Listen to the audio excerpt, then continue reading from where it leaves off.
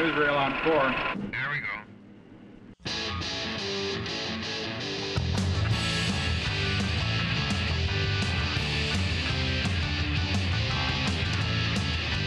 Television news came of age in the 1960s, but first it had to find its roots in the 50s.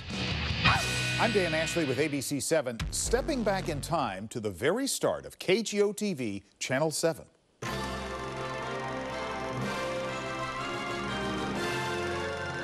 Channel 7 went on the air in May of 1949, broadcasting out of a historic San Francisco mansion with a transmission tower built right next to it. It was like a castle on a hill. Judith Patterson was a young girl when Channel 7 first went on the air. Her father was a station executive, and she later became an on-air personality. Nobody knew what television was. In the whole city of San Leandro that we lived in, there were only 5 television sets.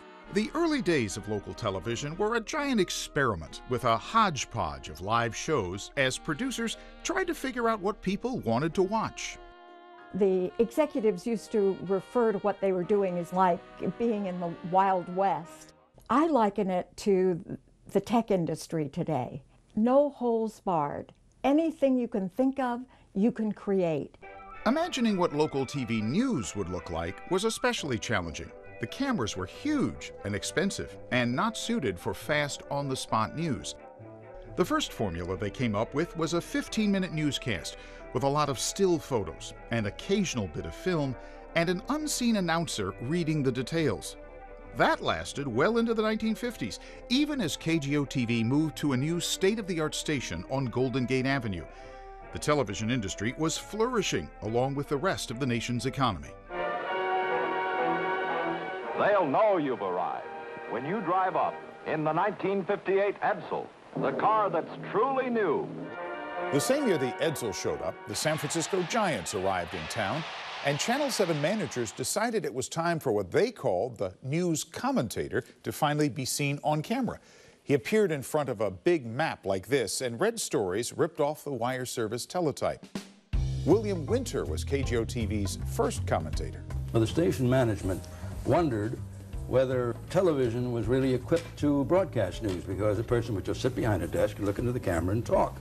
Throughout the 50s, local TV news was something most stations did just to satisfy government requirements. But by the early 60s, things were beginning to change.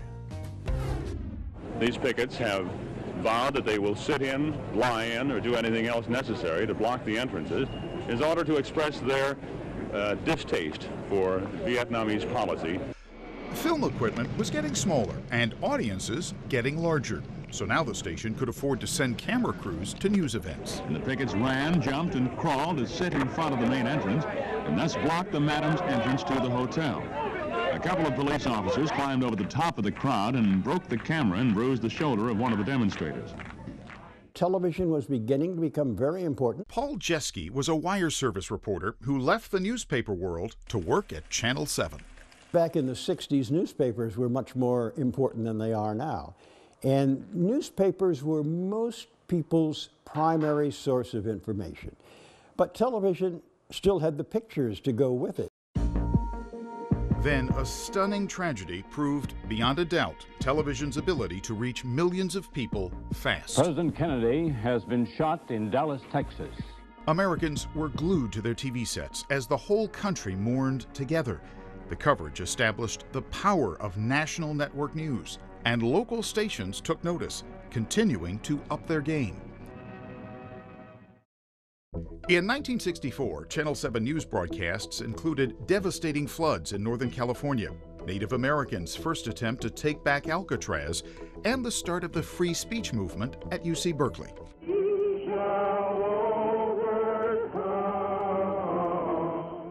People sitting in their living rooms could see students, spurred by the civil rights movement, demanding their right to speak on campus.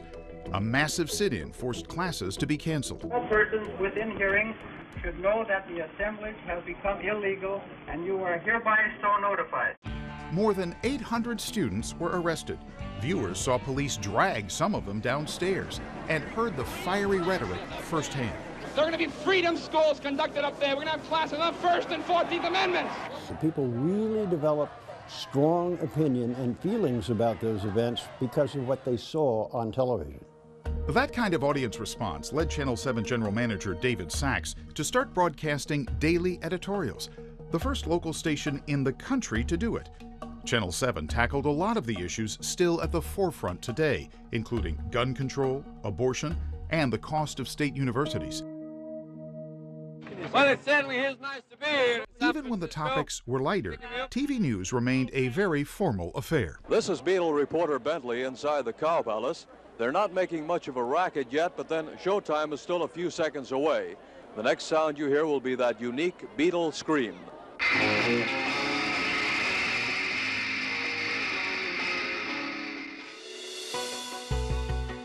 By 1965, Channel 7 became the first Bay Area station to shoot at least some news stories in color. But color film was expensive, so it was used sparingly. Like for this story about soldiers at the Oakland Army base shipping out for the Vietnam War. At the same time, the drug-fueled era of flower children in San Francisco's Haight-Ashbury was beginning. And in North Beach, go-go dancers on Broadway were pushing the boundaries of what society considered acceptable entertainment. Carol Doda and other topless performers were hustled off to jail, blamed by some for San Francisco's growing image as a city of sin. Could it be the topless? Quite possibly. We've been blamed for everything, including the fall of the Roman Empire, so why not now, too? A jury found the dancers not guilty of indecent behavior, and a few months later, Hugh Hefner opened a new Playboy club in San Francisco. In 1966, as social change accelerated, Channel 7 viewers also watched a relic of the past disappear. The demolition of the Sutro Bath swimming pools near San Francisco's Cliff House had already begun when fire took hold and finished the job. A different kind of inferno broke out in the city's Hunters Point neighborhood. Channel 7 cameras were there as riots broke out after the controversial police shooting of a black teenager. We must be serious and calm and decide that this shan't be repeated. That same year brought protests in Daly City when the builder of the new Serramonte housing development tried to sell the homes to white people only. Movie star Ronald Reagan was elected governor of California. The Oakland Coliseum opened, and the massive BART construction project was finally in full swing. The relentless pace of news helped fuel audience interest in the newscasters themselves. The wish tonight that your news is good news. Roger Grimsby anchored Channel 7 News from 1961 to 1968 and emerged as one of the Bay Area's first celebrity news anchors. Roger was so popular that he occasionally appeared on The Tonight Show with Johnny Carson as a guest. And he eventually ended up in New York, where he was the most successful anchor that New York has ever seen.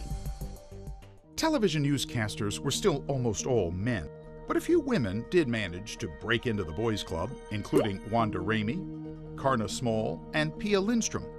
I think in this city, the unconventional is practically unavoidable. By the late 60s, the single anchor at the desk became a team. Solon Gray, Rolf Peterson, Pia Lindstrom, Ray Tannehill, all the Newsbeat people. News was now one of the station's major profit centers, and promotion went into overdrive with ads like this one that required the city to clear the streets for filming.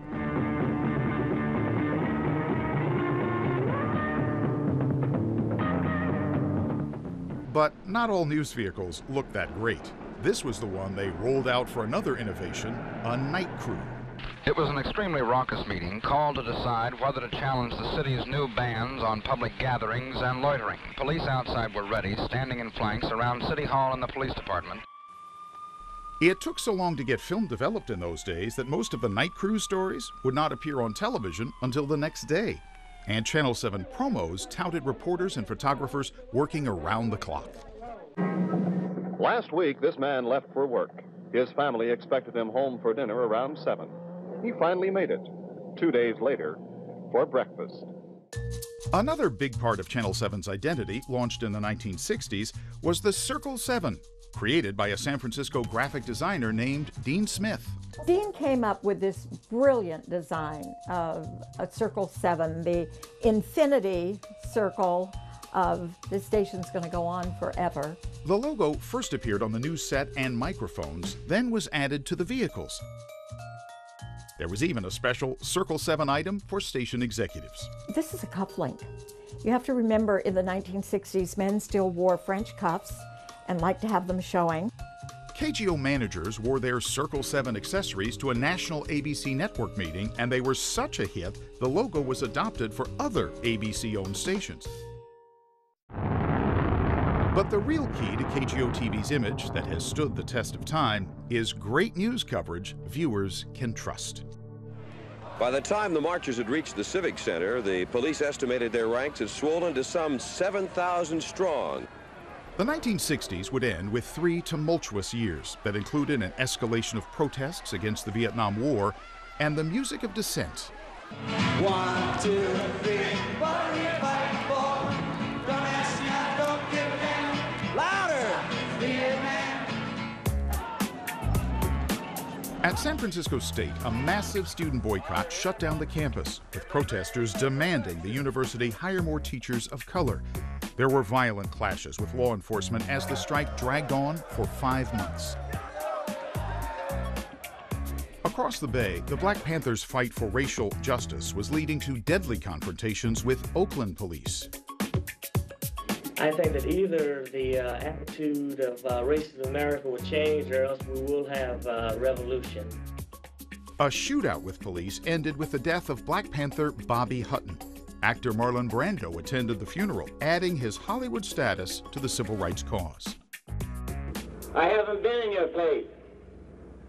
I haven't suffered the way you've suffered. And somehow that has to be translated to the white community now.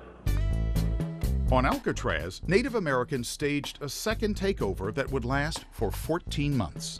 Our official position is that we want the deed to the island. Their numbers are growing, and as they say, they're here to stay. Reporting that story was Van Amberg, who would lead ABC7 into the 1970s and a new decade of massive change for both the Bay Area and the television news teams that covered it. That's the focus of our next segment. Hope you'll join us. For now, I'm Dan Ashley, celebrating 70 great years of ABC7.